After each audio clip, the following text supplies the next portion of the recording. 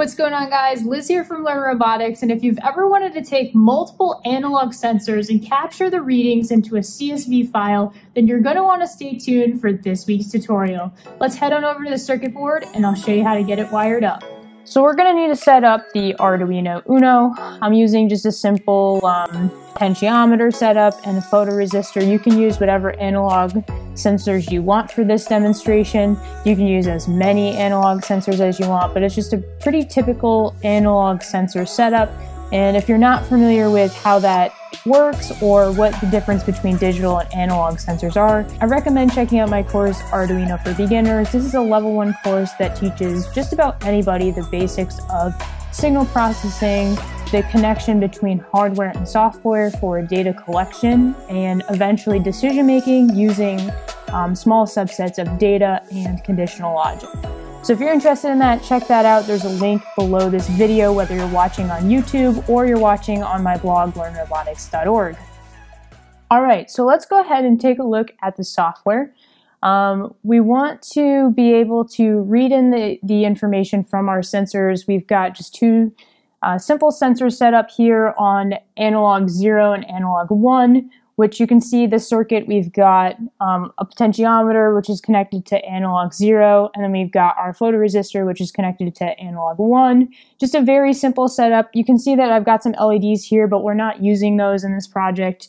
That was left over from a previous project. So all I want you to focus on are these two analog inputs, which we can kind of get some data from. We've got the potentiometer, which is just a rotational variable resistance. And then we've got ourselves a photoresistor, which is a variable resistor as well, but it's dependent on light. So the brighter it is, the higher the number, the darker it is, the lower the number. And you can choose your range and your metrics on how you want to measure this based on whether you pull the resistance up or pull the resistance down. So this is just our circuit here. I'm going to leave a link to the fritzing diagram, the schematic on how to wire this up, but it's pretty standard. Just wire up your sensors to the two analog pins, and then we're going to head into the software, make sure that we've got the same pin mappings for sensor 1 and sensor 2. And then I've also decided to give some data labels. We can use these as we're creating our CSV file later on. The purpose of this whole project is to collect data so that we can use the data for future analysis. And so then we've got some global variables here that we can use to store our data. And I kept this very generic because I want this to be something that you can use as a starting point for your own data collection using hardware sensors. So this can literally represent whatever you want. Typically, I recommend naming things based on what you're doing. So if you are doing a specific application using a potentiometer and photoresistor, it might make more sense to kind of name your sensors accordingly and name your data labels accordingly. We're going to come back to this percent and this threshold later. This is just from our collections, and I'll talk about that in a few minutes. Setup is pretty standard. We've got to begin our serial monitor. The Arduino Uno uses a 9600 baud rate, so that's pretty typical. We've got to set up our pin modes as inputs. So sensor 1 and sensor 2, they're both inputs to the controller. And then once we have all that done, we can actually jump down into our loop and start writing code that matters. Well, we're going to skip this first while loop. I'll come back to that in a few minutes. But what I wanted to focus on is our typical data collection. So when you have sensors that are connected to the Arduino, you basically want to go sensor by sensor to pull that information from the controller. And so what we can do is use the built-in method analog read for sensor 1, and we're going to store that into our global variable, data 1. And we'll do the same thing for sensor 2, which is the analog read on sensor 2, and we'll store that again in global variable data 2. So this is pretty typical. If you had a third sensor, you could create another global called data 3 and do an analog read on sensor 3. And this is just reading whatever the input pin is. So you can go all the way up to A5 on this controller, which is the Arduino Uno. So you can have up to 6 sensors connected to the Arduino, and you can start reading through all of them. And of course, you could always add on more using a variety of circuit techniques, but we're not going to cover that in this little demo. So once we have our data, we want to be able to create ourselves a CSV, and a CSV is a comma-separated value file, which means data is separated by commas. And so to do that, we're going to grab that data that we just got from our sensor, data 1, We're going to print it to the serial monitor, and then we're going to add a comma, and then we're going to grab our second piece of data, and we're going to print that out as well. And so basically this will create kind of some data that looks the format of, let's just say we got a reading of 255 from our potentiometer, and then we got another reading of 850 from our LDR. And so that's kind of what this format will look like when we print it out to the serial monitor. And then when we get another bit of readings, we can do like, let's say 275 and let's say 300. And so it'll automatically do like line by line. That's why we've got ourselves a print line here. It'll automatically add a new line and then print out the next batch of readings. So once we do that, I want to go back and explain some new globals that I've added in here. So we basically want to keep track of our current values. So this is why we have current 1 and current 2. What's kind of annoying with Arduino is if you collect data and it's the same, it's going to keep displaying the same numbers over and over and over again. And so to eliminate the same readings, so let's just say like it's still at 275, 300. It's going to keep printing out 275, 300 forever. And so basically what we want to do is we want to check to see like, is our current reading equal to a new reading? And if it is, don't bother printing it out. And so to do that, we're going to just set up a conditional that basically checks both ranges of the data that we collect, the current value, and then the new value plus a threshold. And that threshold is calculated based on a percentage. So what we're going to do is basically look within the range of 5% greater or 5% less of that current value. And if it's not inside of that range, then we're going to print it out. And if it is, then we're not going to print it out. We're going to do nothing, and we're going to wait until the next reading is outside of that range. That way we have enough variance or, some sort of like tolerance between all the readings, so we're not looking at the exact same number. Now, I understand that this may not work for every single application, and you want to collect every single reading regardless of if they're equal, but I did want to kind of point this out that if you wanted to be able to say like we have, a 5% tolerance in either direction, if it's within 5%, we don't really care. We just want to know like when it's over 5% or under 5%, print it out. And so that's kind of what this calculation does. So we basically set our percent. So we've got a 10-bit controller, which means we have 1024 possibilities. So our range is 0 to 1023. So if we take that times our percent, we're looking at roughly plus or minus 50 steps in our data. And so basically if we are within 50 on either side of the current data versus the new piece of data, then we're not going to print it out. But if we're greater than that range, then we will print it out. And so that's just kind of what this is. It may not make sense for your application, but I did want to just kind of point that out. If you don't want to necessarily print it out if it's equal or within a range, then you can use some sort of calculation to set your thresholds so that you print it out correctly. So that's basically what we have for the Arduino code.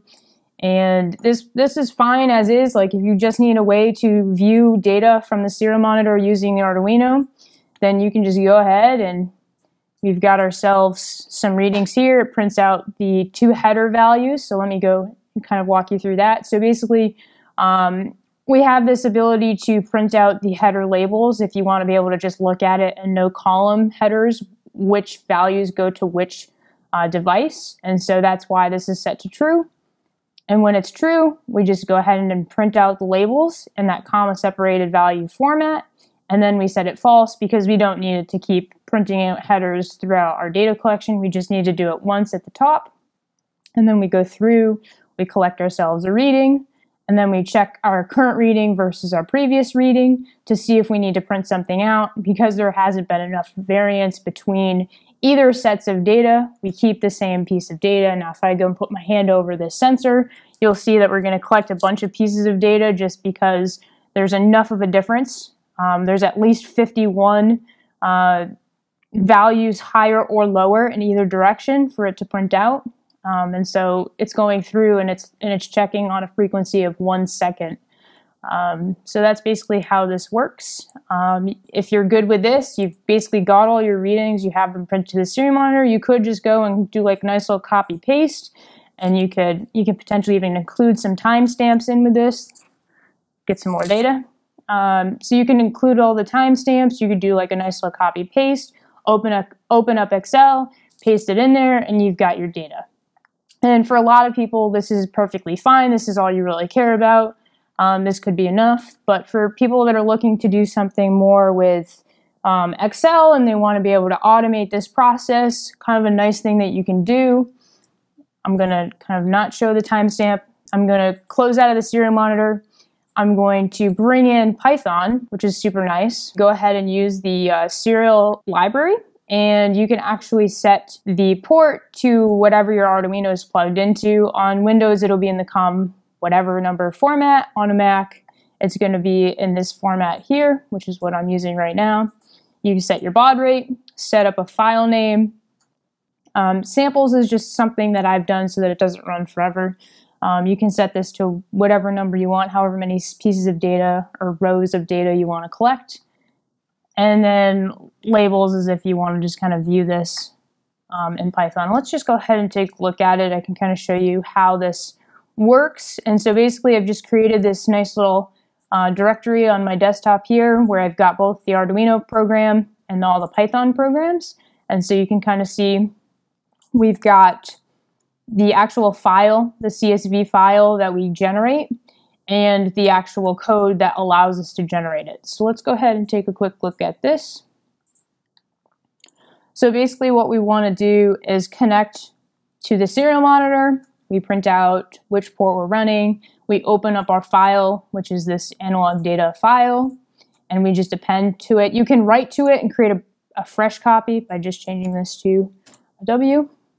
Or you can append to it, which is what I've done previously. We'll go ahead and just create a blank copy of this, and I'm going to actually just delete this for you so you can see how this actually works. We go open a terminal. We've got to go find ourselves. We've got to go ahead and just like make sure that we're inside of this directory, inside of terminal, which is good. And we can just go ahead and run the Python. And we're going to run the read serial.py, hit enter. Now we've created this file, which you can see we've just generated. And now we've got our reading from our potentiometer and our photoresistor. And now we've got this new file here that we can either open up with like a text editor and just take a look at it. And I believe because we haven't collected all the data, it's not going to show up. So let's go ahead and you can open up the text editor here. We can go ahead and we can see we've got all of the data in our terminal that we've just printed out serially, logged. So we've got 1, 2, 3, 4, 5, 6, 7, 8, 9, 10 rows, 10 samples, which is what we've defined as how many samples we want. And then we've got the 10 samples here. And so what's kind of nice about this is a CSV file. So we can go ahead and open this with Excel. And got it in Excel now. We've got these nice sensor headings and then all the data that we've just collected. And if we wanted to go ahead and keep collecting samples, we can actually just change this to an A and append to the end of it. It will add the headers again, which is, depending on your application, may or may not be the right thing to do. But just kind of wanted to show you where we're at. So now I'm just going to kind of play around with this and try to rotate this potentiometer so we get some different potentiometer readings. And then we can go ahead and open this up in Excel, and you can see that we've got our first batch of readings from previously where basically the photoresistor was changing, and then the next batch of readings, the photoresistor is going to change a little bit here and there just because it's super sensitive to light.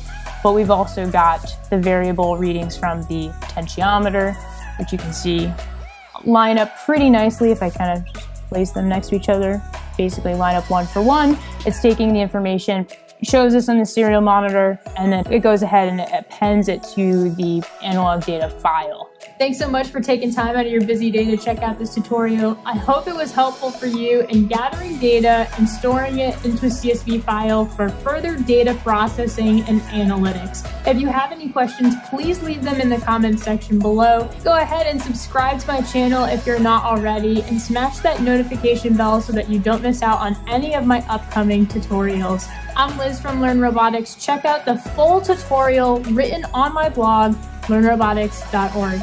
See ya!